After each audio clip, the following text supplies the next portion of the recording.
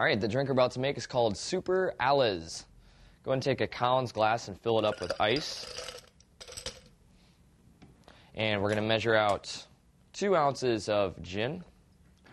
Any gin will do. And we're going to follow that up with 4 ounces of fruit punch.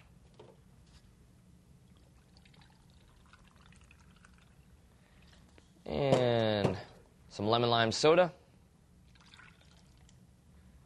And a dash of orange juice.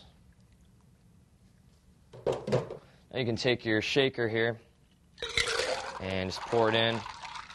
Give it a little mix and pour it back in. You can garnish it with an orange if you like. And add a straw. And you have yourself a Super Allez. Nice fruit punch cocktail. Bottoms up.